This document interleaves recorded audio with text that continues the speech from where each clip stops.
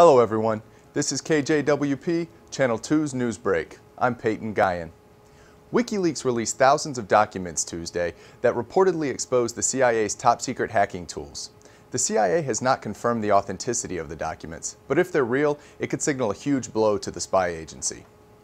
A man wanted in the fatal shooting at a Bear car wash in November 2015 was arrested Sunday in Tennessee. 33-year-old Bobby Taylor had been on the lam for more than a year. Taylor is being held in Tennessee and will be extradited to Delaware. A day after North Korea conducted another missile test, the United States has started setting up a missile defense system in South Korea. China has strongly opposed the move, warning that the defense system could lead to an arms race in Asia. For more on these stories, visit DelawareOnline.com.